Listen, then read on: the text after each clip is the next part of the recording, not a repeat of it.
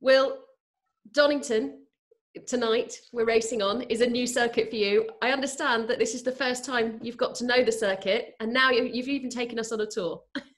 Yeah, exactly. So I haven't actually driven there much, as you know. Most championships these days are more overseas. So I've done a lot more at Silverstone than I have at Donington, but it's a great track. I've done a few test days there, which has always been good. So looking forward to getting online and having a good race there. Let's go backwards in your career a little bit, because you've come through single-seaters, through the Renault program, and all the way through to Formula One. You know, you're one of the few drivers that have made it all the way through.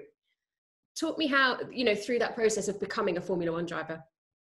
Yeah, I mean, I think it all starts off at karting. Again, I started just at club level in England, and then worked my way through to racing in Europe with Tony Kart. And then I actually got picked up by Honda when I was still in karting. So they sort of controlled my first few years within motorsport. That's when I went to Formula Renault UK. Then obviously they pulled out of Formula One after a few years. So that's when I sort of went towards Renault World Series and spent 3 years here. And that's when I moved a step across into Formula One at the end of 2014 with Caterham, because I was on the young driver program the whole way through. So I was always on the path to being with them. And then obviously my full season was in 2015 with Manor. So as you said, every young guy growing up wants to achieve that. So the year I did there was amazing. I wish it could have been in something slightly more competitive, but it was good. I've loved every moment of it. It's nice to be able to say that I experienced what it's like to do that. Yeah, absolutely. And like you say, you have now got a very, very strong career. You are well established as one of the main drivers in the endurance world now, with your ELMS stuff, with the Le Mans racing. Endurance racing is a whole different ballgame as well, isn't it? It's got a lot of respect.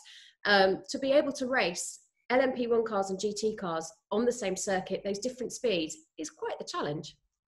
Yeah, I mean, what's cool is I've now experienced, obviously, the GT side of GT3 and also in GTE in World Endurance and ELMS. And then obviously more now is the prototype stuff.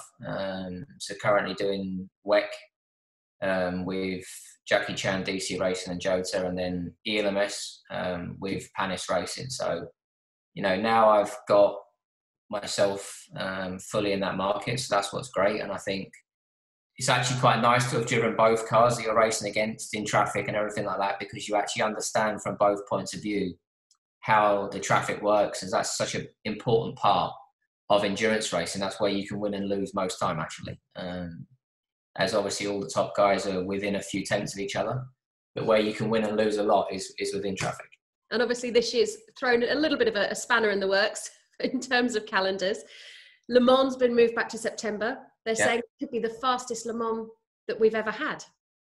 Yeah, I mean, as you said, everything's obviously been put on hold. The World Endurance Championship, we're actually basically halfway through the year. So that's a little bit annoying that we got started and knew where we were at, and we had a few races coming up. The first race we missed was in Sebring, where we knew we were going to be very strong because we've done quite a lot there as a team. And then obviously ELMS didn't even get started, so hopefully we can get back to that as soon as we can.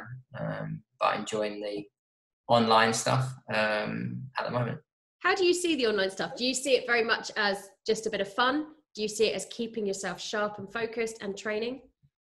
I think it's a bit of everything. I mean, at the start, it was always a lot of fun. A lot of drivers were doing it just to have a bit of a laugh. And I think now it's got a lot of traction. Everyone's starting to take it a lot more seriously, which is good. The racing's starting to get a bit cleaner, because there was always a lot of crashes towards the start.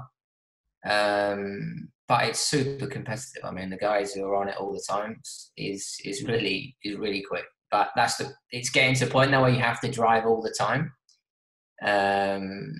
So yeah, there's lots of different things of it, but I'm enjoying it. It's good fun, and we're improving race by race. I think we're going to see a lot more sim racing and e-racing championships staying for the long run.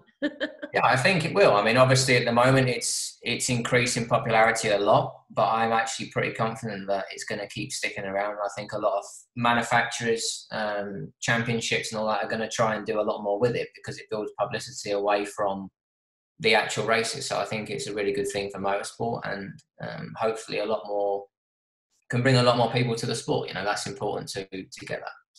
Thank you so much for joining us. Thank No you problem at all. on a tour of the circuit as well. Thanks a lot. Have a fantastic race. Cheers, we'll try.